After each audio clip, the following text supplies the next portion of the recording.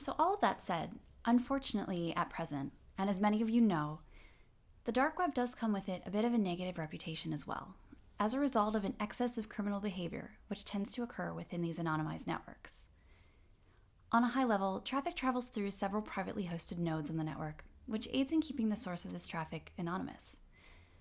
It is nearly impossible to determine from which node the traffic originated, which is why Tor quickly became a playing ground for criminal activity. However, despite the anonymity or pseudonymity associated with dark web communications, criminal users aren't entirely immune to getting caught.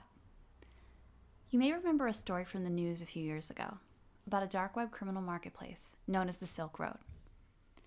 The Silk Road was a place where users could buy and sell illegal goods and services. They could pay others to crack social networking account credentials or provide them with instructions on how to hack into ATMs or other devices of their choosing. They could also purchase forged documents, drugs, firearms, ammunition. They could even hire hitmen. The Silk Road wasn't a small place either. With about $1.2 billion in transactions, law enforcement's interest was certainly piqued. Intelligence specialists at the FBI began to research historical data on the open web in an effort to track down the earliest mention of the Silk Road. And they found it. The research led them to an open web drug enthusiast website known as the Shroomery. And in January of 2011, a user named Altoid posted the following. I came across this website called Silk Road. It's a Tor hidden service that claims to allow you to buy and sell anything online anonymously. I'm thinking of buying off it, but wanted to see if anyone here had heard of it and could recommend it. He then provides an open web link which redirects to a Tor hidden service and the direct onion link for the Silk Road marketplace. A couple days later, on a different forum, a user named Altoid appeared again, describing the Silk Road as an anonymous Amazon and providing the same link information. A few more posts in the same format were also found throughout forums in 2011. In October of that year, however, Altoid got sloppy.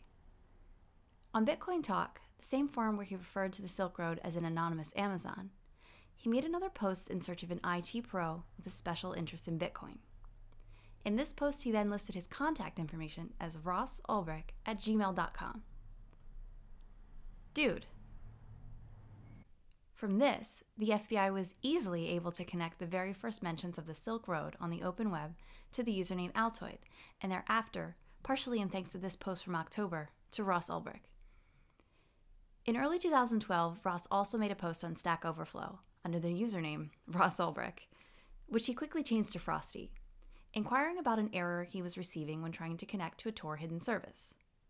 He included a snippet of code which later incriminated him even further.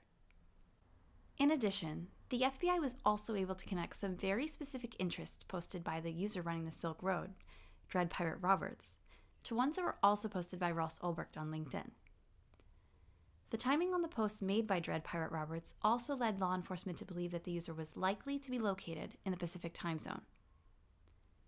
It was then discovered that connections to the server hosting the Silk Road were being made via a VPN from a cafe in San Francisco, where Ross just so happened to live, and from which he had also connected to his personal Gmail account. The FBI then began taking down the Silk Road servers. On one of the servers, they found several lines of code identical to what Ross had posted on Stack Overflow. They also found a user key on one of the boxes belonging to Frosty at Frosty. And if that wasn't enough, around the same time, Ulbricht was questioned by the FBI at his home due to the fact that he had ordered a package of 9 fake IDs, all containing his own photo. The package was intercepted at the Canadian border, and the destination address led law enforcement to him. Upon being questioned, he actually volunteered information about the Silk Road. Ulbricht stated that, hypothetically, anyone could go onto a website named Silk Road on Tor and purchase any drugs or falsified identity documents that the person wanted. He was eventually taken down in a library immediately after entering his password on his laptop. Convenient for the FBI. But that's not even the worst part. While Ulbricht is currently serving a life sentence in a New York prison as a result of the charges he faced due to his connections to the Silk Road, a case in the state of Maryland is also still pending for 6 murders for hire that he paid $730,000 for, but are thankfully believed to have never actually occurred.